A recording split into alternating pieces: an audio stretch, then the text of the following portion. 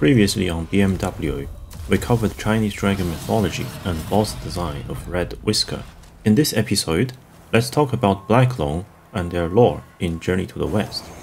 Watching Blacklong's boss fight, you might find it extremely musical. The mace looks like some kind of modified Chinese drum on a stick. He charges it with lightning and smashes the ground like drum beats. Also, in the middle of the fight, there is a male voice singing in the background.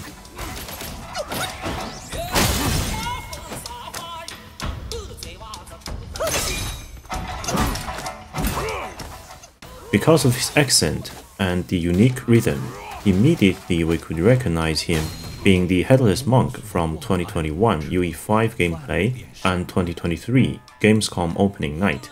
This form of performing is called 陕北说书, an intangible cultural heritage performed by Xiong Zhuying.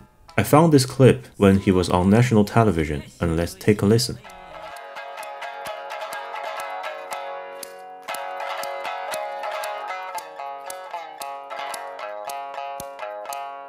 头征黄河面朝天，山北的水来山北了山，小河里潮来大河里喊，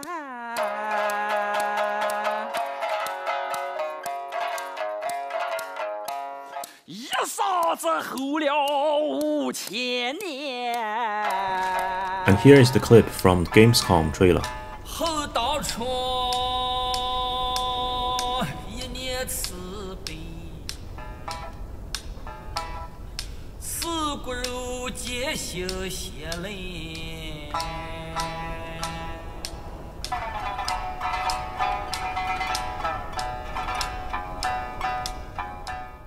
Comparing them together, we can recognize a similar rhythm between the two tracks. What he speaks is a regional dialect that has different pronunciations from the common tongue Mandarin. His technique and way of singing originated from the northern regions of Shanxi province. The Famen Temple and its pagoda we covered in the last episode are also from this province. Due to the musical nature of the fight, we can say with confidence that the folklore reference of him is the dragon's firstborn, Qiu Niu, who loves music and is the most good-tempered among the dragon sons. Do check out previous episode for more folklore explanations. Typically, we can find representations of Qiu Niu on the tip of Wuqing, a collective name for string instruments used by ethnic minorities in the northern regions of China. Both the Headless Monk and Xiong's instruments are Wuqing. To figure out the identity of these bosses, we have to follow the crumbs in the narrative poem when approaching their hideout. When you hear the narrator, 无有因，头悬是草何故? Look around and search for waterfalls. That's where they're hiding. The poem goes like this. By what decree must his head be hung for all to see? By what decree must the waters he governed roam free? By what decree must all matters not know how to be? By what decree must mercy's hand so woe upon thee? This poem, especially the first two sentences, is the key to unlock their lore in Journey to the West, because there's only one dragon who got beheaded in the novel, the Dragon King of Jing River. And the second line is referring to his sons, including two bosses we've just covered. In the Chinese version, 四 means four, Du means large rivers that can flow into the sea, Shi means lost, Guan means govern, Gu means because of what. So combining them together, we get its literal translation, because of what the four rivers lost governing. The phrase four rivers in ancient China refers specifically to the collection of Yangtze River, Yellow River, Huai River, and Ji River.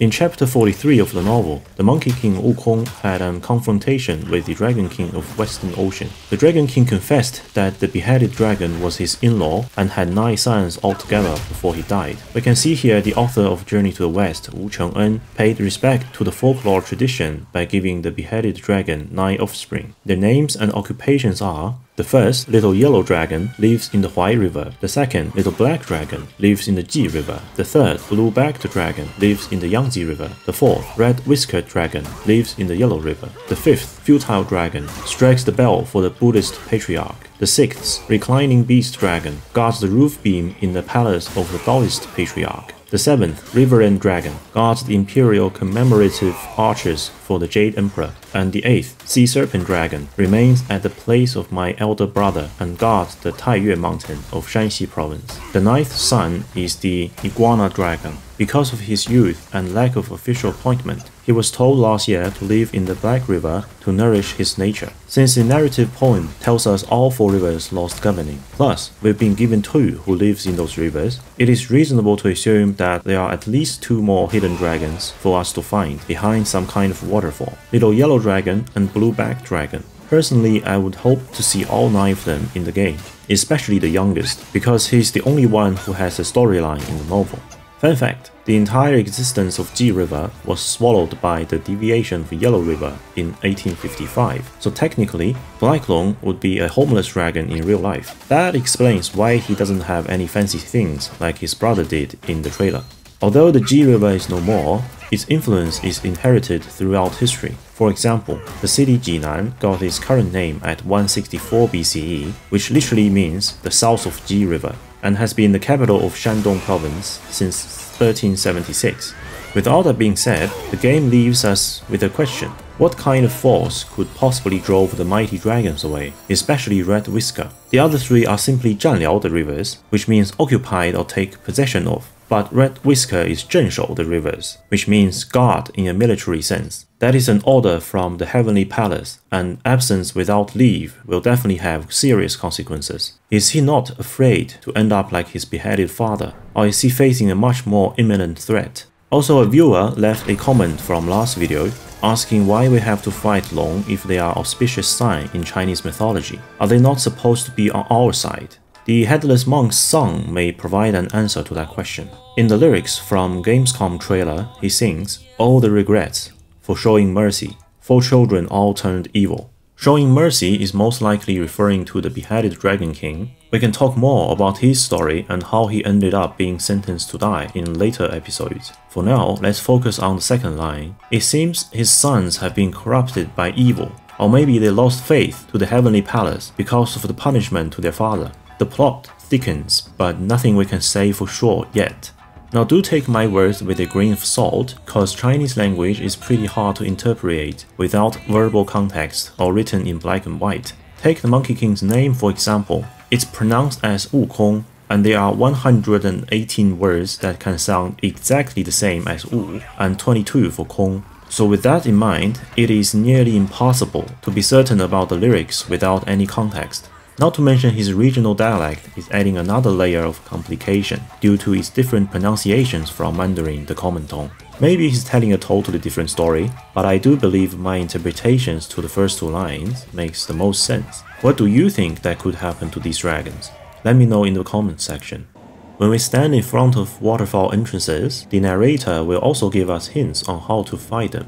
For Blacklong, the narrative poem says, "By what decree must from streams into sands thou flee? Resonant waves profound, pulsing through the ground. Evade their might unbound, and victory is surely found." Resonant waves profound, pulsing through the ground refers to Blacklong's drumbeat shockwaves. Evade their might unbound, and victory is surely found reminds us the key to this boss fight is to dodge during shockwave phases.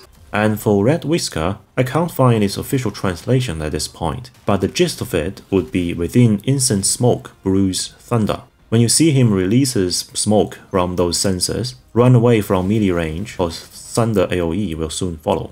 I hope you enjoyed this video. In the next episode, let's take a break from the creatures and address some very important questions, like system requirements of the game and how it performs, or the interface, control, and game mechanics. Stay tuned and bye for now.